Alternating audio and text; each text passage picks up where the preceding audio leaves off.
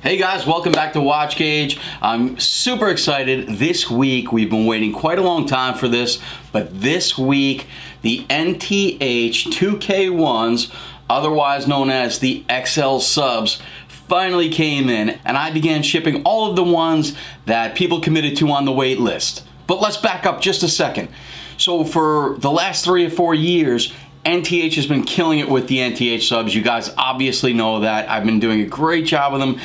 Bezel's been hitting it out of the park with all the designs, and consistently he and I would get asked all the time, you know, hey, I love the NTH Subs, however, I like a bigger watch. When are you going to do a larger version of the Subs? So Chris put the plan in motion probably about a year ago to actually go forward with it, and after all this time they finally came in. So this is a close look at the NTH 2K1's, as well as a side-by-side of the 2K1 along with the original NTH Subs. And before we get into the specs of the size of the watch and all the details, let's just look at which models are available. So there are 2 individual models and a couple of variations of each model. First, there's the Swiftsure. The Swiftsure is going to be the one easily recognizable by the oversized 3, 6, and 9 on the dial. The versions of the Swiftsure are the black,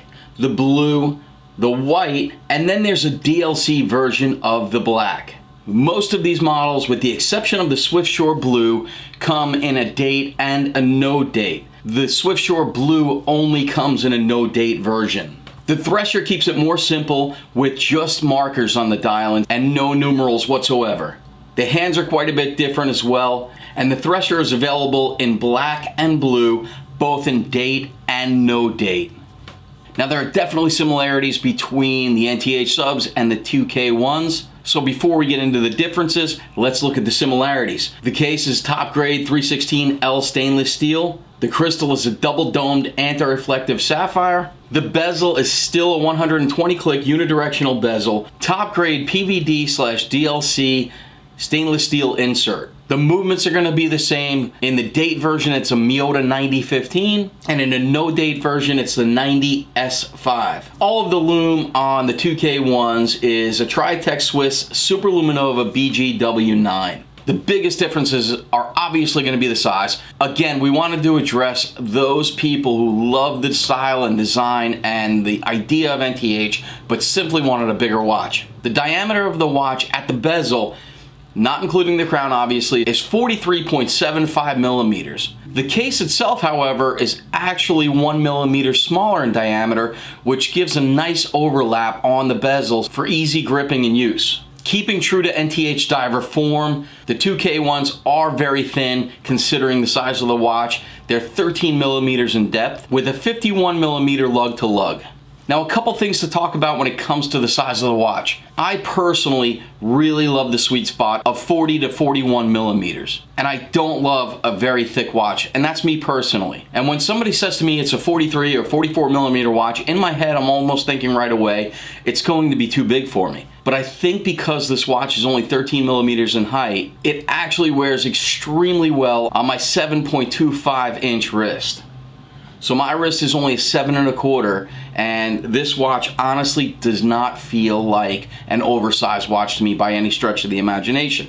In addition to that, I did start shipping out the watches, I think 4 days ago, and I usually ship FedEx 2-day to those of you domestic here in the United States, and I've already got a ton of feedback from guys who said, look, I was a little bit concerned about the size of the watch when I ordered it, but I knew you'd take it back if I didn't love it. And I have to tell you, John, it wears perfectly on, you know, my wrist. And these are from guys who typically don't love a watch any 42 millimeters. So with regards to size, it does have a diameter feel to it, but it doesn't have that real big, chunky, thick, heavy dive watch feel. So I think that Chris really nailed it with regards to getting the bigger size, but also not making it feel like a big can of tuna is sitting on your wrist.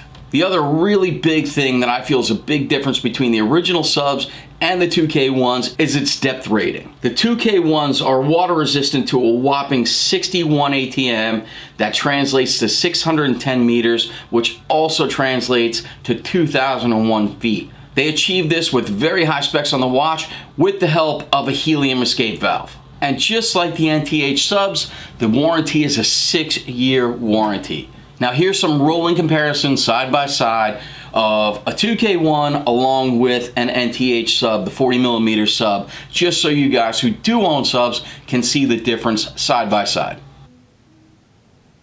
So there you go, guys. After quite a long wait, I know it's been teased out on social media and in the forums and other places for quite a long time. The 2K1's are in stock. I've shipped a ton of them already. And on a side note, the Devil Rays, this is my personal one here, the brand new Devil Rays are getting low in inventory already. The blue version completely sold out. I've got some black and some white versions left. Quick note, the black dial version one is really like a dark gunmetal gray, where the white one is a bit of a silver one.